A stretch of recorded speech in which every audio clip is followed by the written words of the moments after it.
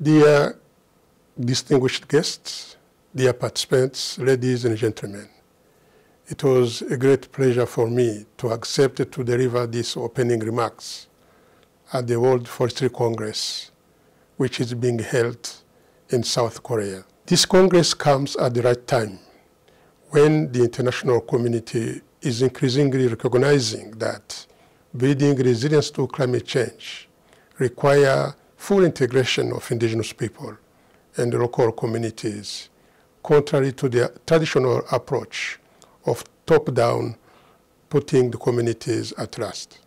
Various international policy processes, such as the 2030 Agenda on Sustainable Development Goals, the UN Decade on Ecosystem Restoration, the Bono Challenge, the Africa Agenda on Landscape Restoration, all recognize the importance of integrating communities and the role they play in the restoration of ecosystems.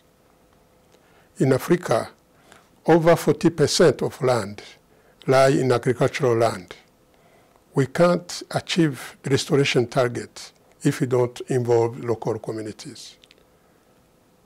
And most of these farmers, even using a small land, like here in Rwanda, where only 0.5 hectares is the average per family, we still need to involve them. We cannot leave them behind, as they can also contribute to these restoration efforts and building resilience to climate change. We recognize a number of efforts being done in forest landscape restoration, and this can vary from one country to another.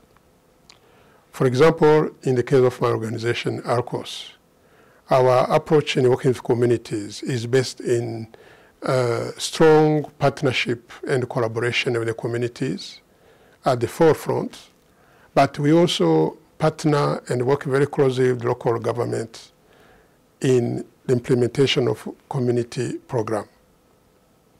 We use an integrated approach formed with 4 pillars: B, E, S, and T, best approach. The letter B stands for building leadership and sustainable institutions, where we work very closely with the community groups to promote a good governance, leadership, and decision-making. The letter E stands for enhancing environmental resilience, the environment being the resources they use and they need to take care of. The letter S stands for sustainable business institution in terms of income generation and financial sustainability.